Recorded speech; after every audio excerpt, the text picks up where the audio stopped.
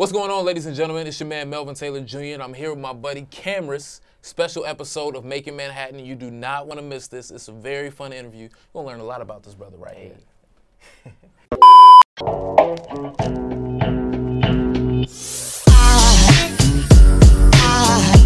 There goes a sight from my soul.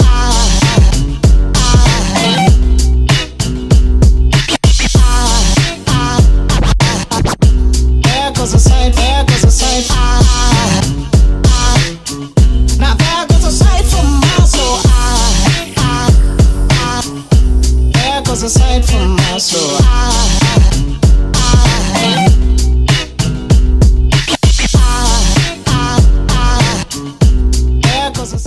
You were also on Luke Cage and Star.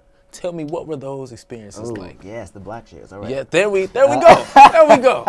So Luke Cage was surreal, man. Luke Cage was my first TV show, and as soon as I heard that it was coming out, I told everyone. I was like, "Look, I'm going to find a way on the show. Yeah. I don't know what it is. Something's telling me I'm going to be on this TV show. I have to find a way in. I have to find a way in." So I would tell my agent all the time, like, "Hey, get me in. Do something. Get me in." Anything. Yeah. And I went in for this role, and the one that I went in for, I thought, have you seen Luke Cage? Mm-hmm. There was a scene with like a basketball player. I mean, a couple basketball players. I went in for someone in that scene. I can't really remember. And they booked me in this other scene instead to play like someone younger and in the barbershop. Yeah. Man, I went on that set. I was on set for 6 days, even though I only had the one line. I was on set for a full week.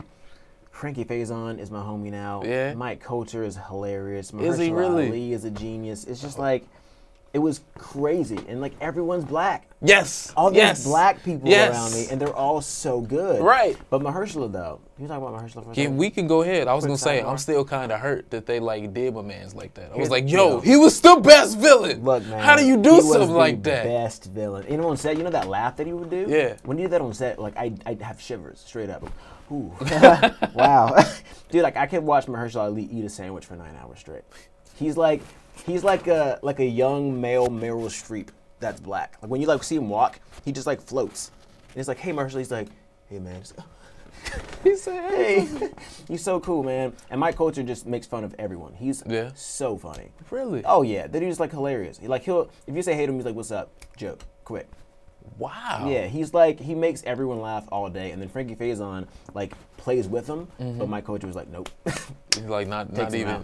Yeah, but Frankie's dope. Me and Frankie like text each other Merry Christmas and stuff. Oh, that's what's up, man. Yeah, man. And so they brought me back for a scene in season 2 of Luke Cage. I was gonna say, yeah. Yeah, which was cool. So I got to see Mike again, which was really cool. And you know, I shot that at the end of 2015, so I was surprised he even remembered me. It was 2 years ago, and he was like, "Hey, you're the barbershop kid. What's up, man?" I was like, "Oh, that's hey, dope." Mike. He was like, "Yeah, cool. That was me." Yeah. And then Star low-key was one of my favorite sets so far. Really? It was. What made it so? I don't know what it is. It's just like I was there and everyone just felt like family automatically. Can you imagine like being on a set and everyone is singing gospel music? They're just like singing gospel songs. Everybody. Everyone in the makeup trailer is black. Then the whole cast, like most of the main cast is black.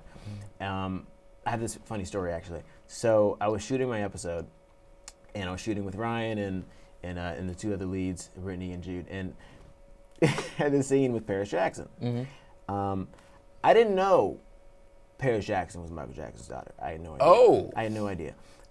Absolutely no idea. So I was like talking to Ryan, because me and Ryan are homies now. We mess each other all the time. Ryan is one of my favorite people. She's so sweet. Okay. So we're chatting, like, you know, we're vibing, everything's cool, and the director added me to the scene. I didn't even know I was going to be in the scene. Right. The director was really nice, and he added me to one little thingy, and then he added me to this little part with Paris, and I had like this quick little line thing. Anyway, Paris Jackson was there, and she like rode up, and she was on a crutch at the time, I think. And she just seemed like some other chill actress. So I was like, "Hey, what's up? I'm Camrus." And she was like, "Hey." We like kind of talked. And I was like, "Cool. I'm going to go back to talking to Ryan now because she's dope."